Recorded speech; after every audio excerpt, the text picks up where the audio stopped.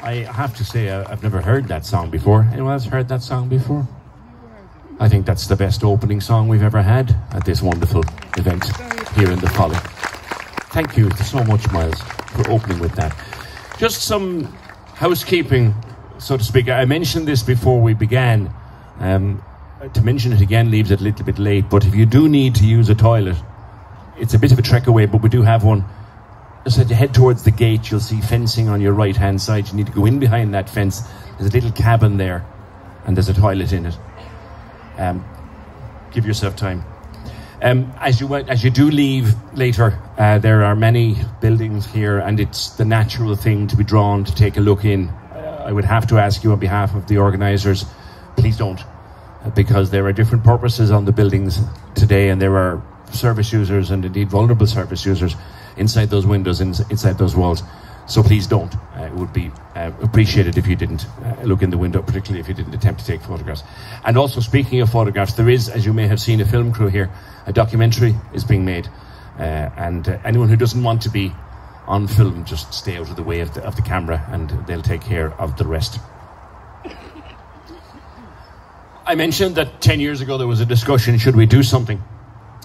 And one of the first people to put her hand up and say, I'll help with that, I'll be part of that, is a woman with her own story to tell regarding Bessborough and what happened to her own brother. And every year she gives out to me for saying that it wouldn't happen without her, but it wouldn't. It's as simple as that. Ladies and gentlemen, Carmel Cantwell.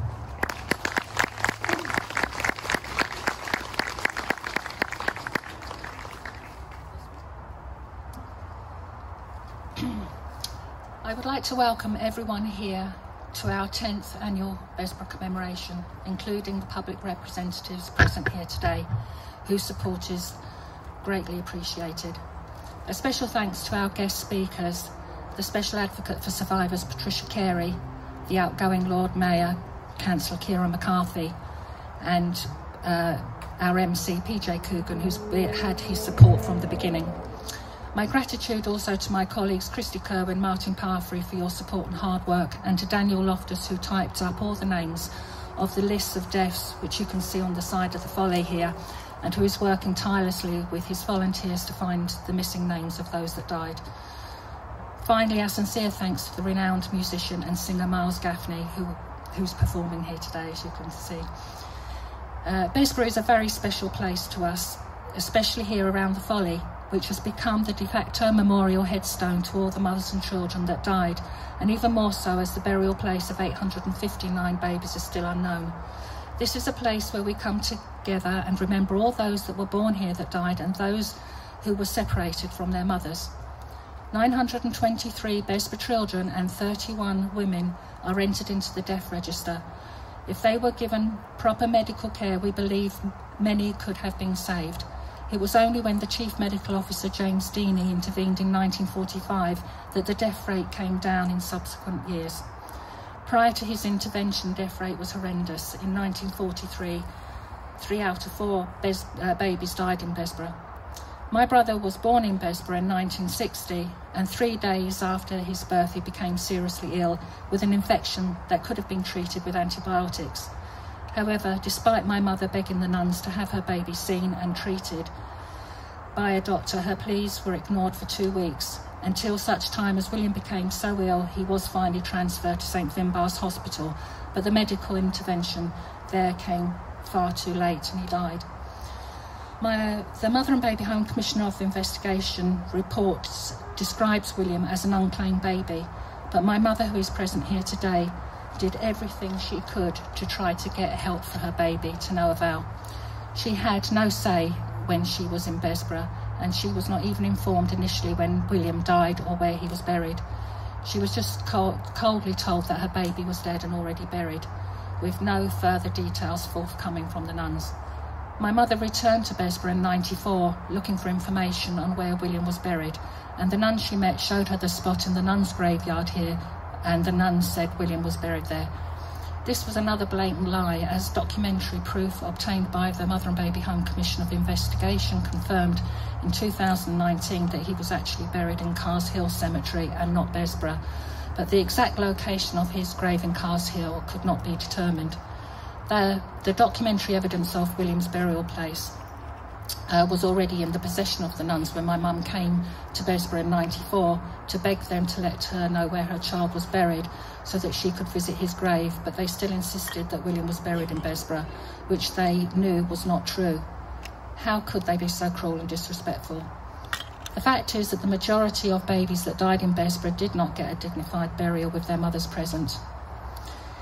It is thought that hundreds of children may be buried on the grounds here, but another year has gone without any decision made by On Board Penola regarding 2 separate planning applications for housing developments on the land around us. This land should never have been sold to the nuns to developers, and instead should have been given back to the community and preserved in the memory of nearly 19,000 women and children that came through this horrendous institution, where so many perfectly able mothers were separated from their children for life against their will. In particular, I would like to remember 2 mothers, Julia and Annie, that spent their whole adult lives here. Julia was from Macroom, who worked as a domestic servant at age 20 in 1922. She gave birth to her daughter in Cork County home. Later that year, she was transferred to the newly acquired Sacred Heart home here at Bessborough, and Julia's daughter was 5 years old when she was boarded out to a family and then adopted aged 12. Julia herself remained in Bessborough for 62 years, and she died in 1984. Annie was a 21-year-old from East Cork and also a domestic servant. She gave birth to her son John in the Youghal Union Workhouse and transferred via the county home to Bessborough in January 1925. Baby John died 13 days later. Cause of death was general debility. Annie also never left Bessborough and remained here for 60 years. She died in Bessborough in 1985. You will find details of those that died on the boards at the side of the folly. Of the 923 children that died, the burial place of only 64 is on record, and even then in many cases the actual location of the graves in the cemetery is unknown. The burial place of 859 children is unknown, and we have been campaigning for years for the grounds of Bessborough to be thoroughly examined so that we can determine the truth. Whilst the government have provided funding for other institutions like Tuam and Sean Ross Abbey to be forensically examined, the whereabouts of the remains of the missing Bessborough babies has been left to the theories and speculation of others. This is not good enough.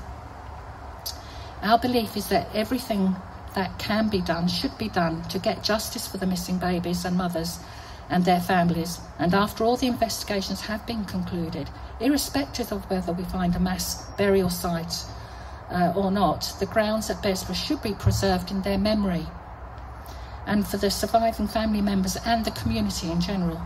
We want the children to have their narrative told and to give those that died the dignity that they deserve but were denied. To that end, we wish to be included in all discussions held by local authority and ministers in government about plans for Bessborough, and to be involved in sincere discussions about how we can best honour them today. Thank you.